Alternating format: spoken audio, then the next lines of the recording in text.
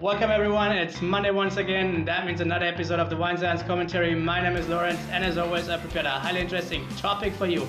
Wine filtration, does it affect wine quality? Yes or no? We will find out. And of course, if you like the content, then hit the subscribe button down below. That's it from my side. Let's get started.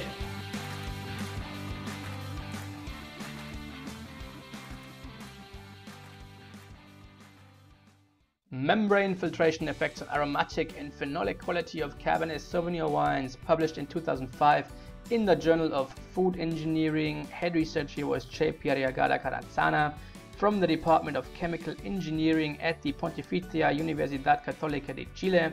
And unfortunately, I didn't find any further information about the authors. That means we're gonna jump right to the introduction. Here they state that wine filtration has always been a controversial subject, especially in relation to the effect it has on wine quality, of course, and the literature is very small in this field. I tried to find a couple of other publications on this topic, but you don't find anything. You find some older publications, mainly in French language, so I cannot present those here. And then they say that there are opinions both against or in favor of filtration, although you always read that filtration harms the wine, but clearly there's very little evidence supporting this idea, so that's why it's interesting for us to look at this paper. Material and methods. It's actually quite easy to understand how they executed this research here. They took basically a wine, Cabernet Sauvignon wine, which came from Viña San Pedro in Chile, and then they filtered this wine via membrane filtration. They did 3 replicates, obviously because of statistical reasons, and then they basically compared the unfiltered wine to the filtered wine upon certain parameters. Furthermore, they state here that filtration system here they used, the system was built in stainless steel and consists of a compact unit with 2 cartridges in series, one for pre-filter, one for final filter respectively. So it looks a bit like this here. These are the kind of filters you see in front of a bottling line mostly. You have a pre-filter here, and then in line the next filter is the final filter, and you see you have this metal casing here, and in this metal casing you have these cartridges here, which are mostly made out of polypropylene fibers. And in our case, the pore size for the pre-filter was 1.2 micrometers, and for the final filter it was 0.65 micrometers. So why is that important? Obviously, if you want to exclude, let's say, Saccharomyces cerevisiae cells, then you have to use a filter that has a smaller pore size than the diameter of the Saccharomyces yeast cell itself. So you see here the pore, or the cell size of Saccharomyces is 2.5 to 10 micrometers. So obviously they got rid of these yeast cells completely. Also they excluded Brettanomyces, because you see here it has approximately the same cell size as Saccharomyces. But then once you go a level lower to the bacteria stage, then you see here these only have a size ranging from 0.5 to 1 micrometer for Inococcus uni, so our malolactic fermentation bacteria. And let's look at the Acetobacter size, obviously the same size as MLF bacteria, meaning for the final filter in our case they used 0.65 micrometers of pore size.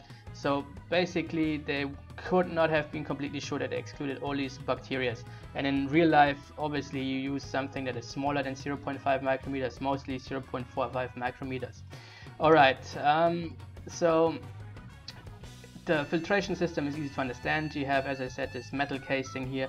Within this metal casing you have your cartridges. The quantity of cartridges you use depends on the filtering amount, so how much wine you want to filter.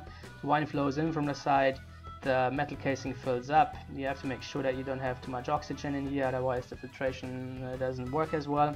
And then once you fill up this metal casing, the wine goes through the cartridges, filtration takes place, and then the wine exits again, normally at the bottom or on the side somewhere, and flows into the next filter. So an easy system to include in front of the bottling line. And then let's go back to our paper. So what kind of parameters they measured? They measured certain volatiles via GCMS, over 100 in total.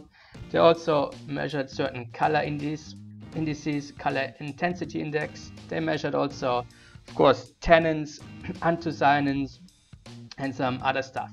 And then interestingly, they also built a sensory panel. So the sensory panel consisted of 17 panelists. These panelists were students in the last semester of enology, so almost experts. And these panelists then had to tell which one was filtered, which one was not filtered, and the results we're going to look at the end. So, first table here. Table number 1 shows certain parameters they measured, and as I said, they had 3 replicates, filtration 1, 2 and 3, and for every parameter and every filtration replicate they measured every parameter 3 times. IC is the so-called color intensity index, measured as the light absorbance of 420 nanometers, 520 and 620, so basically of the yellow, red and blue color. And you see here that after filtration this color intensity index decreases. Okay, then what is wine hue? Wine hue is basically measured as the quotient between 420 nanometers and 520 nanometers absorption of light. With other words, yellow color divided by red color. And the higher this value is, the more yellowish tinges you have in your wine. So in a more aged wine we will find a higher value than in a younger wine. And you see here, after filtration this value goes down, meaning the filtration takes away some of this yellow tinges in your wine, which is obviously positive because you have a shift towards the more bright and red color. Then what about total phenol index? Total phenol index, as you see here, decreases by approximately 10%. Anthocyanins follow the same trend. They also decrease, and tannins also decrease after filtration. What about gelatin index? Gelatin index basically measures the reactivity of tannins with proteins, so basically the stringency of your wine. And interesting to see here is that the gelatin index increases after filtration, means your wine gets a bit more astringent, even though you have a decrease of tannins after filtration. Very interesting. And the only thing that didn't statistically change was the HCl index, which is a measurement for ageability of the wine, meaning if you have a value between 10 and 25, that means you could further age this wine in a barrel, let's say. And you see here you have no statistically any changes, and so this value was the only unaffected one. Then, as I told you in the beginning, they also measured or analyzed over 100 different volatiles. And of these 100 different volatiles, only 12 or so changed statistically. So, for instance, 2,3-pentadiene, which is this creamy caramel scent, decreased after filtration. Then hexanol, for instance, the scent of fresh mown grass, also decreased after filtration, as you see here.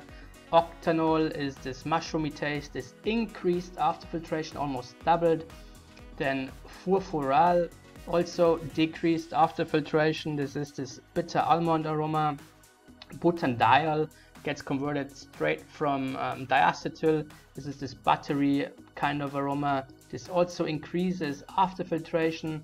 What else? Vinyl guaiacol, which is obviously the clove scent. This triples after filtration.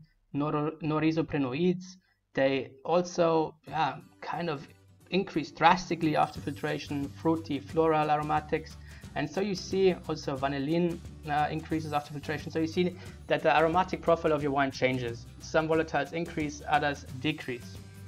And then I told you at the beginning they had a sensory panel which had to tell which wine was the filtered one, which one was the non-filtered wine. So they say here the results obtained were 20 correct answers and 14 incorrect results. So 20 students were able to tell the filtered wine from the non-filtered wine and 14 couldn't. But however, according to the statistical table, this demonstrates that there's a significant sensorial difference between the two wines. But just keep in head, those guys were experts and some of them couldn't tell a difference. Then, conclusion. The results presented in this paper show that the use of membrane filtration of Cabernet Sauvignon wine affected both its aromatic and phenolic profiles, producing a decrease in the concentration of tannins, around 5%, decrease of anthocyanins, 2.5%, and an overall reduction of polyphenols of 10%. Then, although there's a loss of the color intensity index, around 2.2%, a slight positive decrease in the hue was also observed in the filtered wine. So the shift towards the red spectrum of the wine color. Regarding the aromatic compounds, a statistically significant variation was observed in 12 of the analyzed compounds, the probable cause being the same as the one mentioned earlier, and so on and so forth. So overall, you can see that filtration obviously changes the basic chemistry of your wine and the profile, the volatile profile of your wine. So now it's up to you to decide if you want to use filtration or not. So you see here that a specialist panel consisted of students was able to tell the difference between a filtered and non-filtered wine, although, you know, only 20 correct answers out of 34. So a bit more than a half could tell the difference between filtered and non-filtered wines, and these are, you know, highly trained people. So can the average consumer tell the difference between filtration and non-filtration wines? I say no. And then obviously you don't, if you don't filter your wine, you still remain with all these instability problems coming from, you know, microorganisms, coming from other compounds which you don't exclude in your final bottling. So yeah, I would say there is a difference in non-filtered wines compared to filtered wines, but the difference is smaller than you think. That was the weekly episode of the Wine Science Commentary, guys. I hope you enjoyed it. I hope you liked it. If so, then subscribe to the channel. If you like the content, why not? And stay tuned for more next week when we look at a paper which compared, you know, punching down your cap to not punching down your cap at all. Are there any differences? Where are the differences? We will find out. And have an awesome week. Stay safe, stay hydrated. See you next Monday.